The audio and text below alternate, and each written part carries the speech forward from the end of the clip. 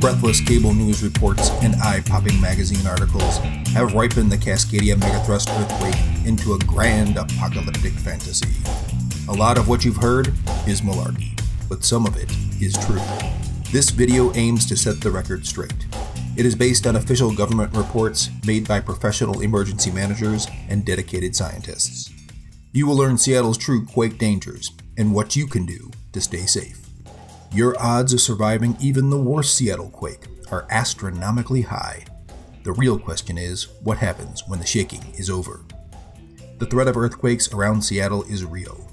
If you live in King County, you have an 84% chance of experiencing at least one 6.5 magnitude quake in your lifetime. Several quake faults menace the region, but two scenarios are especially dangerous for the Seattle area. A 9.0 on the Cascadia subduction zone fault, and far worse for the city, a 7.2 on the Seattle fault. First, the infamous Cascadia 9.0 quake. This fault stretches 600 miles from Northern California, past Washington and up into Canada. A full rip would shake the entire Pacific Northwest and be felt as far east as Idaho. Remember, if you are ever in an earthquake, drop, cover, and hold on. The shaking is projected to damage 66% of the electrical facilities in the I-5 corridor. When it stops, vast regions of Washington state will be cast into blackout darkness. The power will remain out for days in many places and for months in others. Standard household comforts will not be available. Vital outside services will also be out for the duration. Expect internet and cell phone service to be down for days. Water processing infrastructure will be damaged, leaving hundreds of thousands without drinking water or working toilets. The coastal towns will be hit hardest. Tsunami waves will wash over the western shores of Washington state within 15 minutes. The damage will be concentrated on a handful of communities along the coast. Small seaside towns like Long Beach and Ocean Park will be devastated. The folks in Aberdeen have a decent chance of fleeing to higher ground before the water rolls in. The Washington coast is sparsely populated, but the worst-case tsunami is still projected to take thousands of lives in those localized areas. The complicated shoreline of the Puget Sound will diffuse the waves and completely protect the region's main population centers. Seattle and Tacoma will see no impact. Recognizing that a Cascadia quake is inevitable, federal and state emergency managers conducted a massive training exercise to test the region's readiness for the event. More than 230 state-level organizations and 65 federal agencies participated in the earthquake dry run. They found that government services at every level will be quickly overwhelmed by the scope of the disaster, and that citizens will be largely on their own. One big change came out of the exercise. FEMA used to tell citizens to keep 3 days food and water on hand for emergencies. After Cascadia Rising, they changed that. 2 weeks emergency food and water is now FEMA's recommendation for people living in the Pacific Northwest. Here's why. Interstate 5 is the only north-south supply route for the region's big cities. The risk of soil liquefaction is very high at key points along this road. Soil liquefaction destroys roadways in earthquakes. The Cascadia quake is expected to damage 2/3 of this vital supply line. Interstate 90 is the region's main east-west supply route through the Cascade Mountains. Due to the steep terrain, I-90 adds landslide risks to its road closure concerns.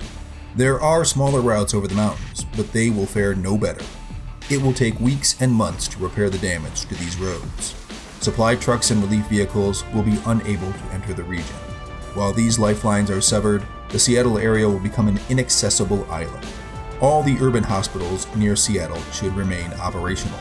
The inland fire departments should also fare well, but neither will be able to help the ravaged coastal communities due to the road damage. The projected earthquake injury numbers highlight the localized nature of the shaking danger. Statewide estimates show that thousands will need immediate first aid, another 1,200 will need hospital services, and sadly, over 440 will suffer life-threatening injuries or be killed. The Seattle and Tacoma population centers, however, seem to dodge the bullet. There, less than 100 people are projected to receive mortal injuries. Unfortunately, Cascadia is not Seattle's worst earthquake scenario. That distinction belongs to a 7.2 quake on the Seattle fault. As you look at these numbers, there are two things to realize. First, The population of the Seattle area is over 3.7 million. That means your chance of surviving even the worst Seattle earthquake is over 99.9996%. Second, since you are likely to survive, you should really think about taking a first aid class. That way, you can be part of the solution when your fellow citizens need you the most. Now, a closer look at a 7.2 quake on the Seattle Fault. The epicenter of this quake sits right in the middle of the state's biggest population centers. The line cuts through West Seattle and the port, then parallels I-90, crossing the highway on Mercer Island, and finally it terminates on the far side of Lake Sammamish. 900 years ago, a 7.2 quake on this fault caused 22 feet of sudden uplift, sent two forests sliding into lakes, and welled up a terrible tsunami in the Puget Sound. Today, that 15-foot high tsunami would thrash the interior coastlines. Both Seattle and Tacoma's industrial ports would be flooded in minutes. Fortunately, the downtown core and the Space Needle would remain dry. 175 people along the shore would likely be swept into the rising water and killed. In Tacoma, an even larger area would be swamped, including parts of Interstate 5 and a good portion of Fife. If you are near salt water during a quake, the shaking may be your only tsunami warning. Get to high ground immediately. The upper floors of concrete buildings will work. Even if damaged from a quake, they are still safer than being caught in the rising waters. Stay there. Tsunami waves can roll in for hours. The areas most likely to see tsunami inundation are also the places most prone to soil liquefaction. Buildings and roads in these areas will be the first to go. This will cripple transportation in the region. Many highway bridges will be damaged. 405, I-5, I-90, and these other highways will experience damage and be closed after the quake. Travel by car will grind to a halt. Forget the 22-minute drive from Seattle to Issaquah.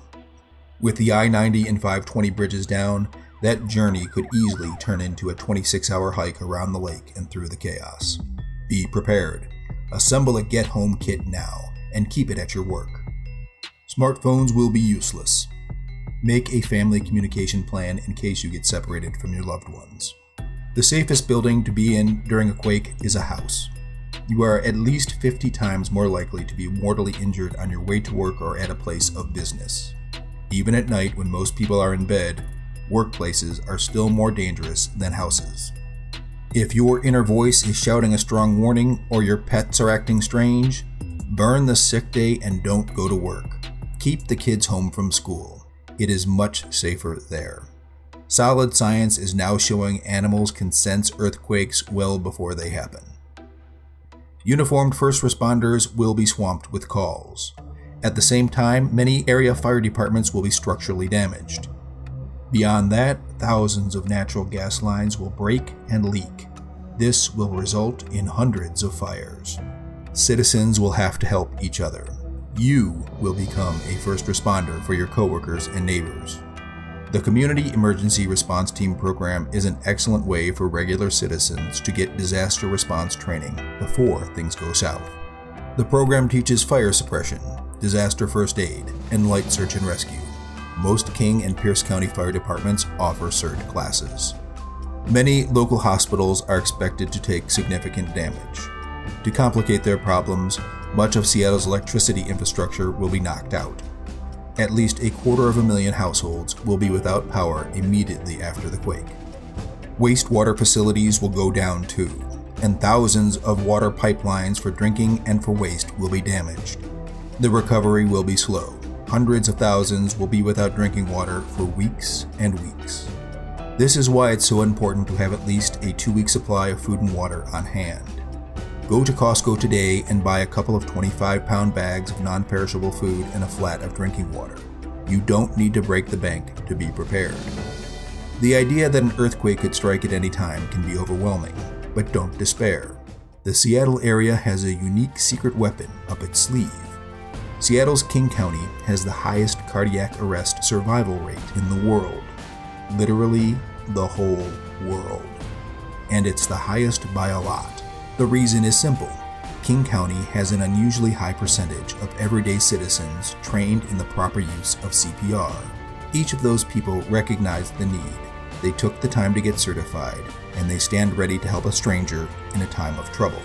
The people of the Northwest have always understood that you don't need to wear a uniform to make a difference. The threat of earthquakes is very real for Seattle, but so is the intelligence and kindness of its people. Now is the time to prepare.